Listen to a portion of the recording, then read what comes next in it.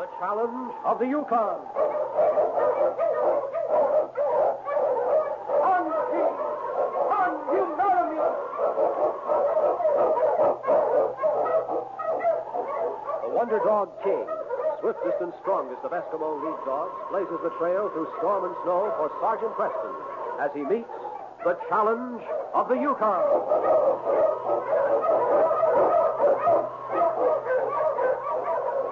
Sergeant Preston was typical of the small band of Northwest Mounted Police who preserved law and order in the new Northwest country, where the greed for wealth and power led to frequent violence and bloodshed. But in spite of the odds against them, Sergeant Preston and his Wonder Dog King met that challenge, and justice ruled triumphant.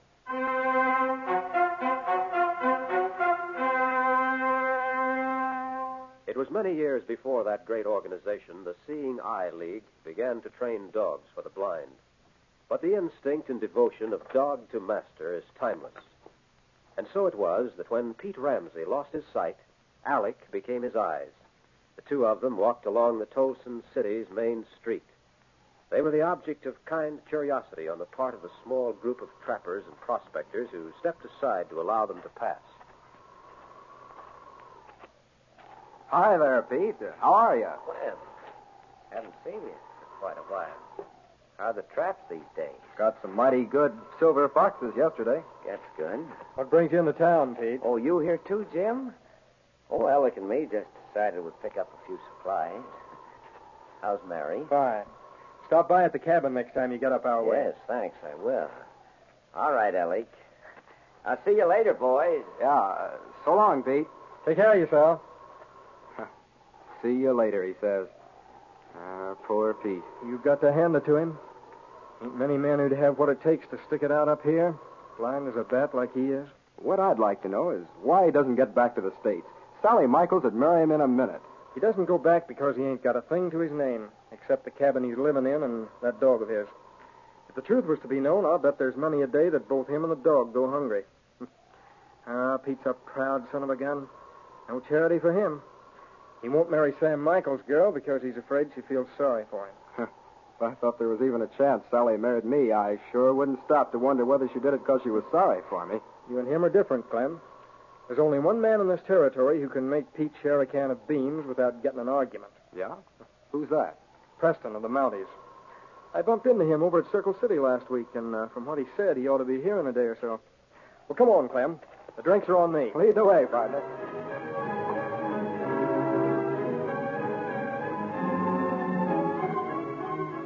The two men turned and walked into the saloon. Pete Ramsey, forgotten. Because people forget more than they remember, they thought of the proud, handicapped young man only when he intruded into their world. There were three people, however, to whom Pete was an important consideration. One was the slender, dark-haired girl who put a jar of jelly on the round wooden table in a single-roomed cabin later that evening. And you needn't get happy either, Pete Ramsey. It's only a jar of jelly I brought over. No, you shouldn't have done that, Sally. Oh, why do you have to be so stubborn? Why do you have to close yourself up in here, never being with people, staying by yourself? Why should I go anywhere? I'm satisfied this way. Alec and So I you're perfectly happy shutting yourself up like some hermit. Well, you're selfish, Pete Ramsey. Selfish and stubborn. And proud. Has it ever occurred to you that it gives me pleasure to see you? I won't hold you to a promise you made before. When I could see. Darling, it was I who made the promise. I love you now just as much as I did when I told you I'd marry you. The promise was mine, so, well, it's mine to break or keep as I choose. And I choose to keep it. No. No, it isn't any good. I have nothing I can offer you. We don't need anything. My dad's claim is richer than we ever thought it was. We could... Sally, I don't want charity. I won't have your father supporting me. I suppose you wouldn't. All right, Pete. I guess I'd better start for the cabin before it gets dark. I could send Alec with you. No, never mind. I'll be all right. Goodbye. Goodbye, Sally. Oh, what is it, Alec, huh? Come here, boy. Come here, fella. Oh, what do you see, fella? Or is it something you hear?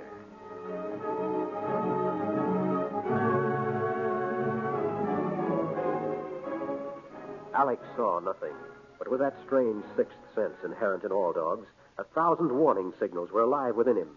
He felt the presence of intruders, and with it, a strong, unreasoning premonition of danger.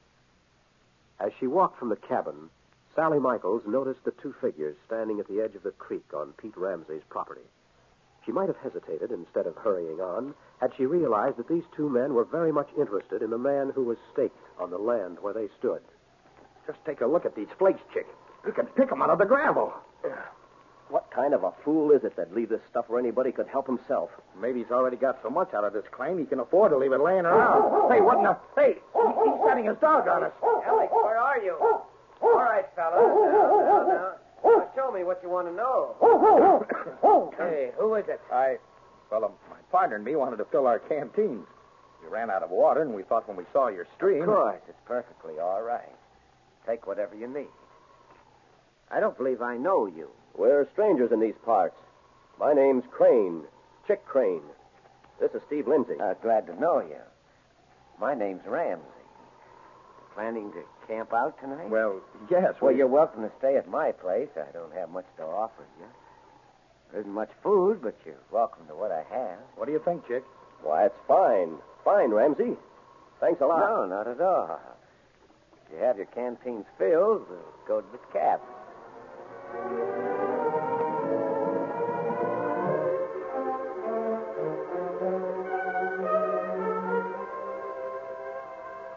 It was early the next day.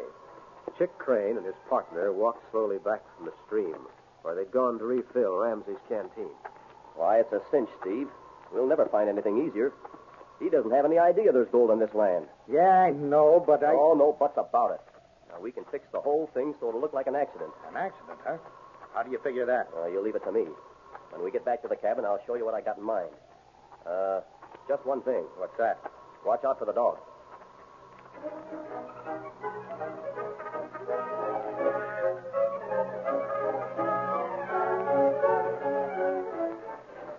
A few minutes later, in the cabin, Pete Ramsey sat quietly in a chair with Alec at his feet, while his two guests busied themselves packing. I've been mighty glad to have your company, though I'm sorry I didn't have more to offer you. Why, that's all right. Steve and me ain't very fussy. You got the rifle, Steve? Yeah. Here it is. Well, then use it. Swing the rifle butt on him. Here, out. Hit him with that rifle. I missed him. That did it. Should have brained them. They're both out cold. Bring that oil lamp over here, will you? Here. But what do you want with it? Sprinkle this oil around. We won't need much of it. Just enough to get started. There. Now. Well, I get it now. No fooling. Come on now, let's get out of here. We'll make camp a couple of miles up the trail. So far as anybody will know, a blind man can't handle matches, see? Get the dog started. You sure figured this out, Chick. And we move in on a rich steak, huh? All right. Mush you huskies. Mush.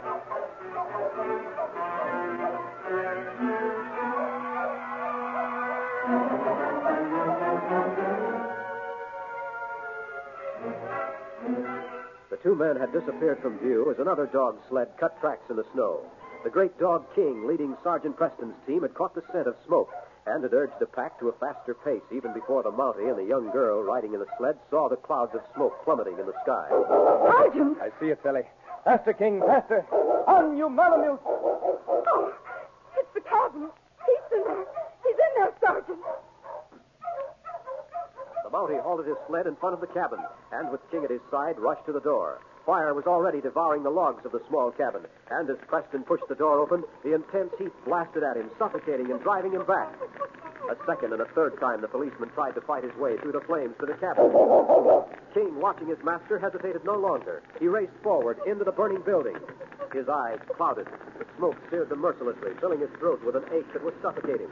With his nose close to the floor, he made his way through the one-room inferno, and then suddenly he sensed rather than saw the man and his dog. Steve Lindsay thought he'd missed when he fired, but the bullet from his gun had caught Alex. The dog was struggling valiantly to pull his sightless master to safety, but weakened and dazed as he was, he could find no way through the flames burning on all sides of him. With one hand, Pete clutched Alex's collar. Sinking his strong white fangs into the man's coat, King pulled Pete Ramsey and his dog.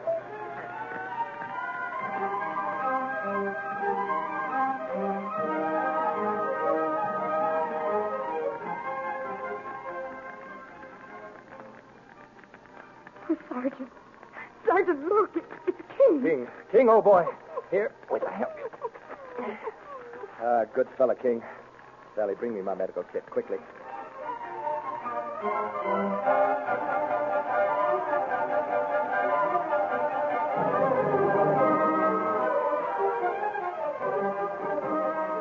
The Mountie dressed Pete Ramsey's burns. And then slowly, Pete told as much of the story as he remembered, while Preston cared for Alex's wound. Will he be all right, Sergeant? Yes, I think so. Sally, will you bring some water from the stream?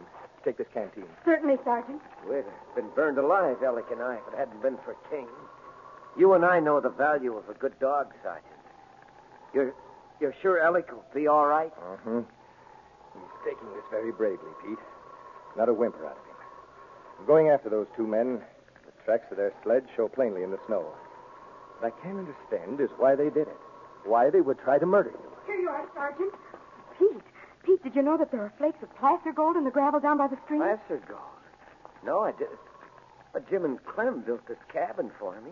I didn't move into it until after I'd lost my sight. That's where those two men were standing when I noticed them last night, Sergeant.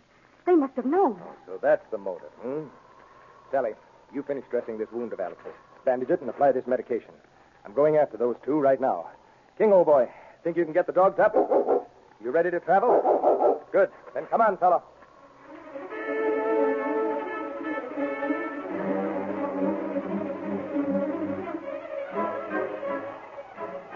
Sergeant Preston returned to the site of the burned cabin an hour later to find Sally helping Pete Ramsey into a sled. The Mountie had two men with him. Both of them walked sullenly in front of him toward the man they'd tried to murder. It's not your fault Pete Ramsey wasn't burned alive. I tell you, I didn't have anything to do with it. It was Chick. Why, you dirty, double-crossing blabbermouth? You're in this as much as I am. They're the ones, Sergeant. I recognize their voices. You're under arrest, both of you, for attempted murder. Sergeant Preston, I think you'll back me up on this. Pete's a rich man now. There's gold on his land, and, well, I know very well that if you can't work it yourself, Pete, my father will pay you any price for it. And oh, for heaven's sake, Pete, do I have to propose to you? Sally, honey. If I thought your father would... Well, I hate to interrupt you two, but... Well, the reason I came up here, Pete, was to tell you about this friend of mine who's in town. He's a surgeon. I told him about your accident, and he thinks he may be able to restore your sight. You may be able to work this mine after all. Oh, that's wonderful. Yes, fella. The case is closed.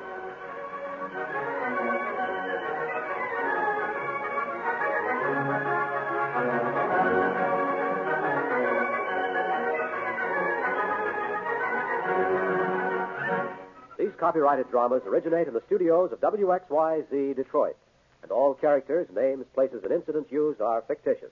They are sent to you each week at this same time and originate in our transcription studios. Bob Height speaking.